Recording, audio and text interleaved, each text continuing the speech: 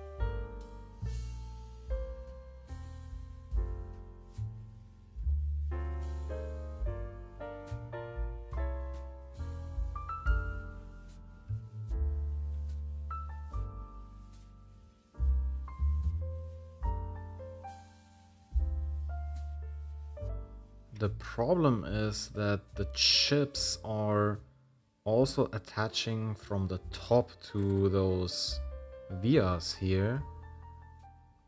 So if you look at the chip itself, where the small pin goes into the bigger pin, this part gets stuck on the vias here. So even if I remove the solder inside with a solder wick, this section is still attached to the via, and it's almost impossible to get these chips out. So I don't think a desoldering gun is doing much good as well. What I did now is I basically used low melt solder to go through the via everywhere around the pin of the chip, and then somehow I was able to loosen all 7 pins on one side enough that I can push it a little bit away from the board, and then I could continue removing the entire chip. But yeah, this was much harder than I thought.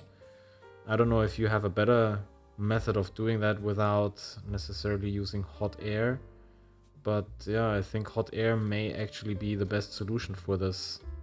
So this was the chip that had the corrosion on, and as you can see under the chip there is nothing.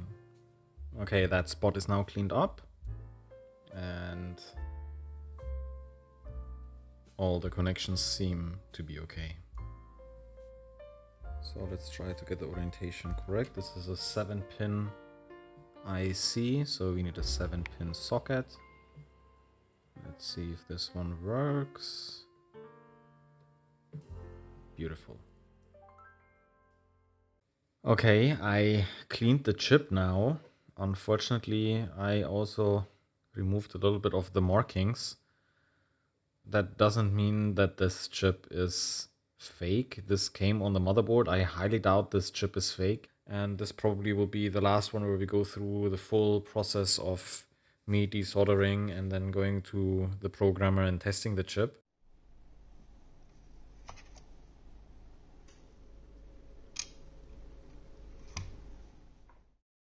Okay, so let's try to test this logic chip. For this, I go to device and logic IC test, and it was a 4069.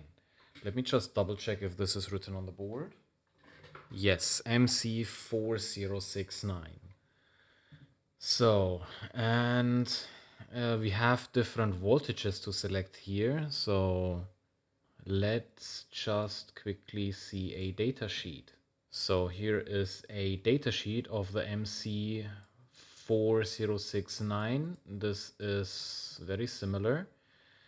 And this supports a supply voltage of 3 to 18, so we should be fine, I guess. V in, VDD, this is VDD, so we should be safe for the pins as well. And what's interesting in this datasheet is that it says here it's a pin for pin replacement for the CD4069.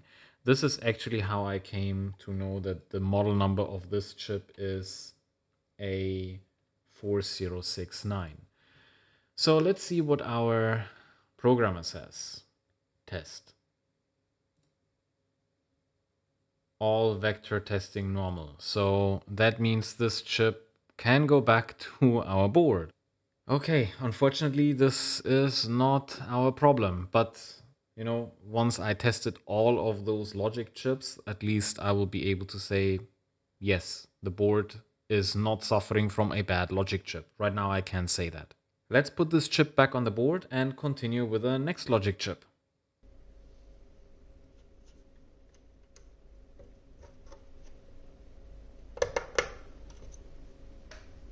So for the last 30 minutes or so, I have been working on these two chips. They are 74373s.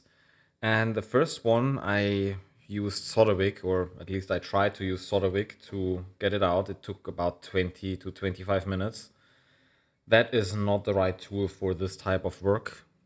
For the second one, I used hot air and it was a much better experience. So I want to continue to use hot air, but I also don't want to heat cycle the board too much. So we will just go ahead and remove all 4 chips that are here in this corner, and then we will test them all together. I want to install sockets anyway. As you can see here, there is a socket already. This is for the crystal, and initially there was a 40 megahertz crystal in there, which is used to determine the speed of the 286.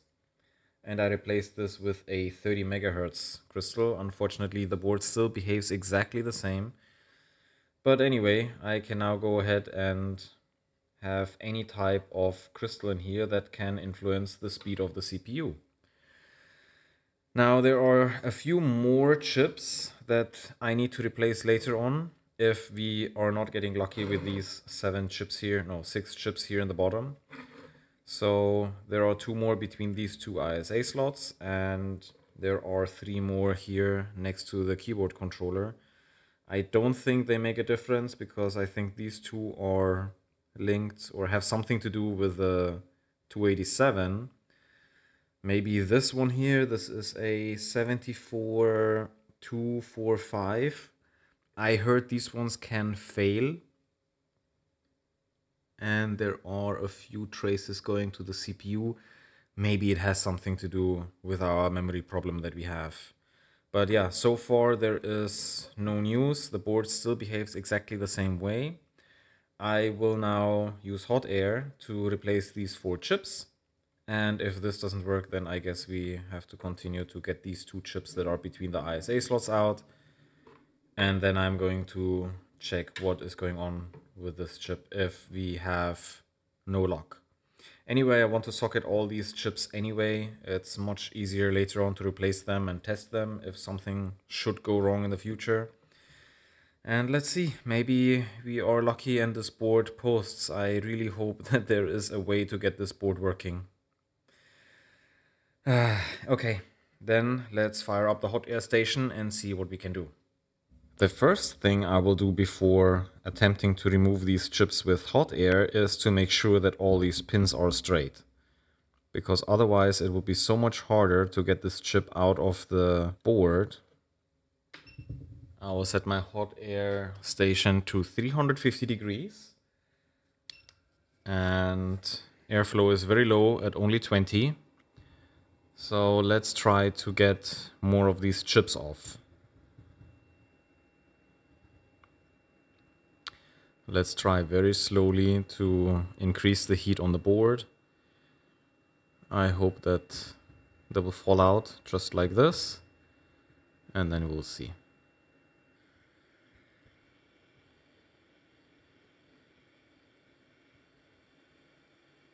Okay, you can see that we have movement.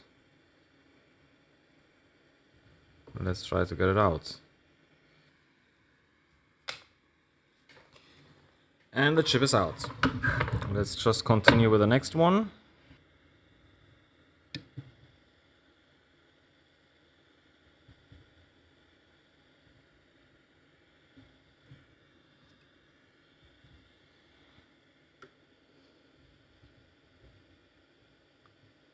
And yes, I can already see there is liquefied solder. So yeah, if you need to straighten pins right now, this is a little bit too late. So yes, this one moves already. There is a corner pin that is probably a little bit more difficult to get out. And here we go with the next chip. So let's see if we can get this one out. Yes, and it's already moving. So the board is already warm. And here we go. Maybe we can get this out immediately.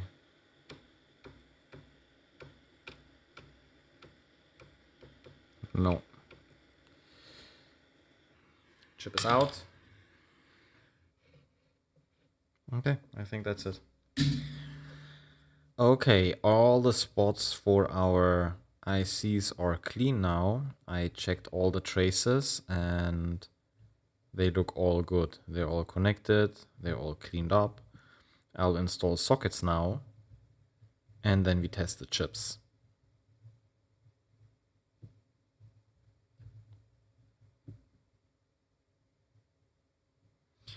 We have 3 chips that look to be identical. Those are 74373s.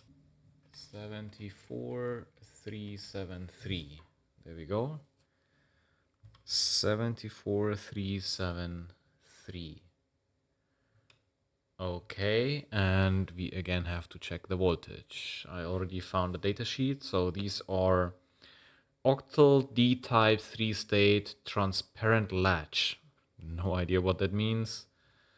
Important, what I want to see is what is the voltage rating, and we have 7 volts here, so that IC should be fine at 5 volts.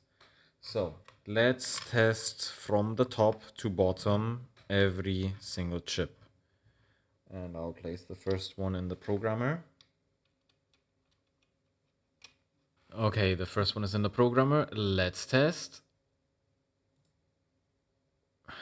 Okay, test okay and successful. Okay, second one. Test. Also works. Now comes the third, 373.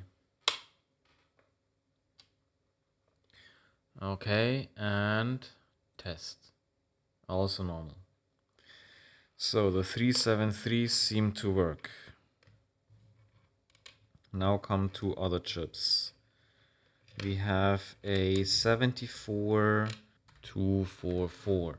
Okay, we have these chips here as well. And the other one is a 74245. Okay, let's first test the 244. Octal buffer and line drivers with 3-state output. Again, 7 volts and input voltage 5.5, so we can stay at 5 volts. There are significantly more logic tests here. Let's see. And the chip looks to be working normally. Okay, now let's test the 245, which is right here. So the 245, octal bus transceiver, supply voltage 5 volts, and I guess that's it.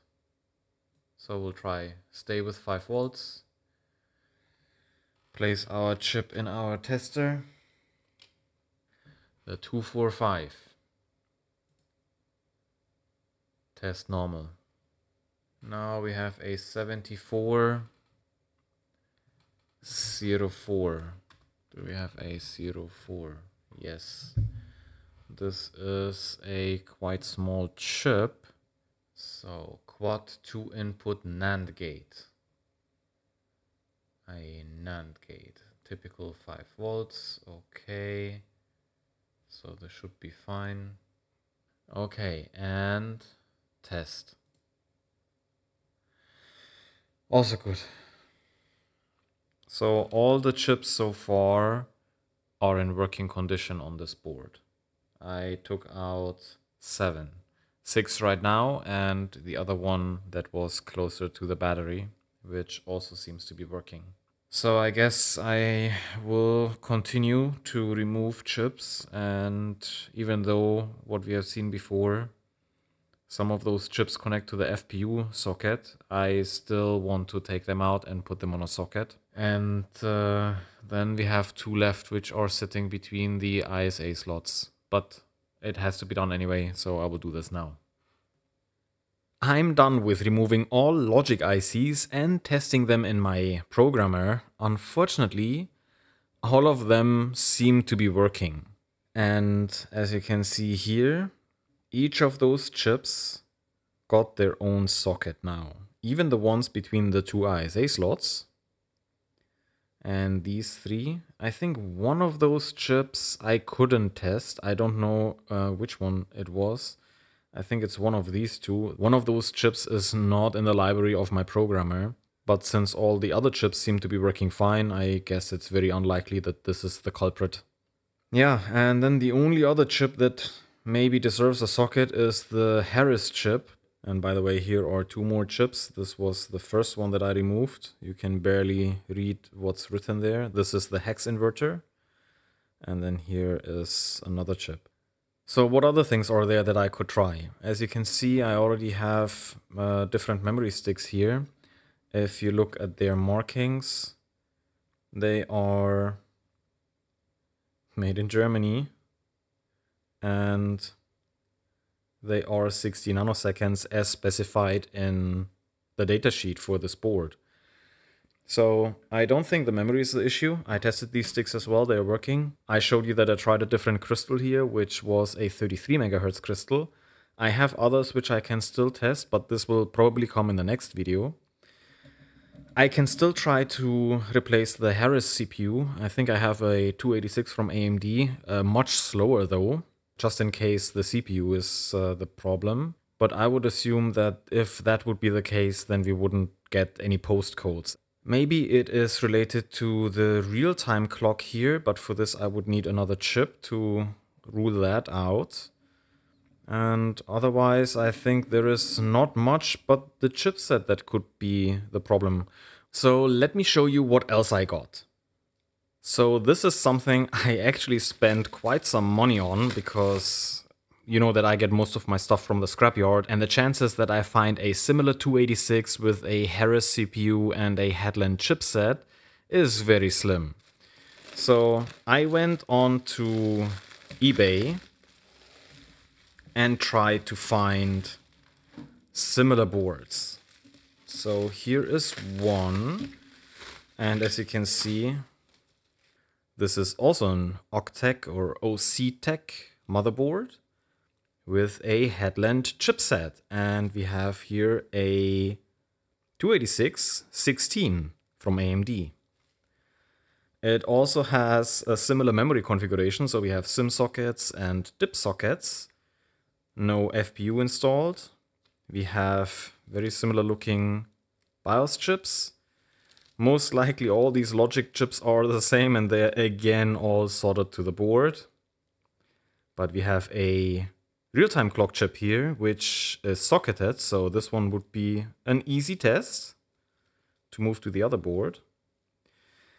Tantalum capacitors. Before I switch on this board, I'll definitely first get rid of the tantalum capacitor that's on the 12 volt rail. Yeah, so this is one board. But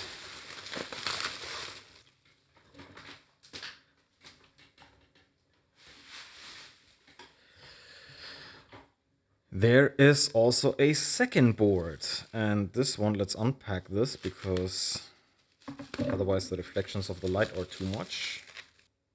So what do we have here? Another headland chipset. Same one that we have on our 286 board. And we also have a Harris CPU this time in a socket. And I think these are the two BIOS chips. This one here must be... what is this? It has a floating point unit? Is this a floating point unit? Where's the... so here's the keyboard controller, and this time it's soldered. The real-time clock is soldered to the board. Yeah, this one has a little bit of corrosion and battery damage, and I think I've seen... yeah, so somebody tried to fix this board. Maybe this board is working. It was switched on and somebody tried to make this work. Let's see our tantalum capacitors. Maybe we have to check this under the microscope, but oh yeah, the left three ones look the same. Then we have a bigger one and a smaller one. I don't know. And we have memory chips. Look at that. We have memory chips on this board. So yeah, now we have a lot more options to play with. Now we have 3 boards with a headland chipset and CPUs. So now it's your turn to let me know what you want me to do with these 2 extra boards. Should we first try to make them work and be 100% sure that we at least have 1 board that works, because that would help me also to continue looking into EMS memory. If you haven't seen my previous video on MS-DOS memory management, specifically EMS memory, we emulated this all in software. But this chipset is supposed to be able to provide EMS memory through hardware. But yeah, for this we need to get at least one of those boards working. So let me know in the comments what we should do first. And then we will hopefully be able to figure out what is wrong with this board that I found at the scrapyard. And this is the end of this video. So thank you so much for your time, thanks for watching, leave a thumbs up if you enjoyed the video, and a big shout out to all my Patreons. And thank you PCBWay for sponsoring this video. Take care, and I'll see you in the next one. Bye bye.